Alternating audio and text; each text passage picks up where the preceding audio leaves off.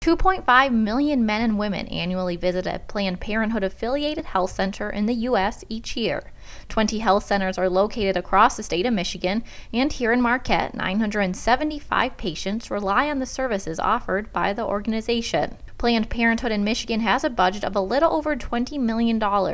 If defunding did occur on a federal level, this organization would be losing $7 million annually. Virtually all of our resources would be impacted in some way or another, and as this threat has loomed large with the advent of the coming of the Trump administration, so it would mean, depending on what the rules were or how this was approached, it would mean a complete overhaul of our business model, and that would all be with an eye toward protecting our mission, which is making sure that patients get cared for. Planned Parenthood receives no funding from the state of Michigan, and other than federal funding, relies on local donors.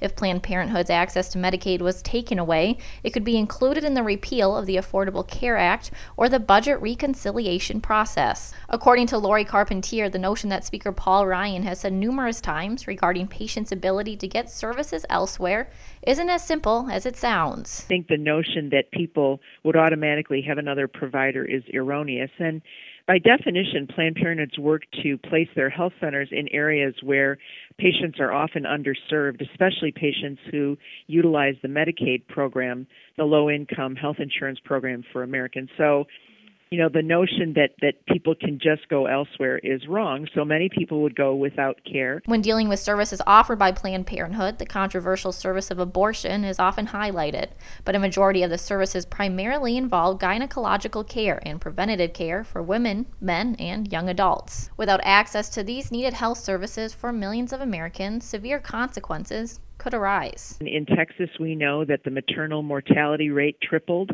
the STI rate went up significantly, the teen pregnancy rate went up, the HIV infection rate went up. And I think that's well documented. We don't have to wonder. For the individuals who wish for Planned Parenthood to continue to receive federal funding, there are some actions that can be taken. Donating to the organization is always needed. Writing to elected officials expressing your concerns can be effective. And most importantly, coming together as humans and speaking out against hate. Melanie Palmer reporting for ABC 10 and CW5 in Marquette.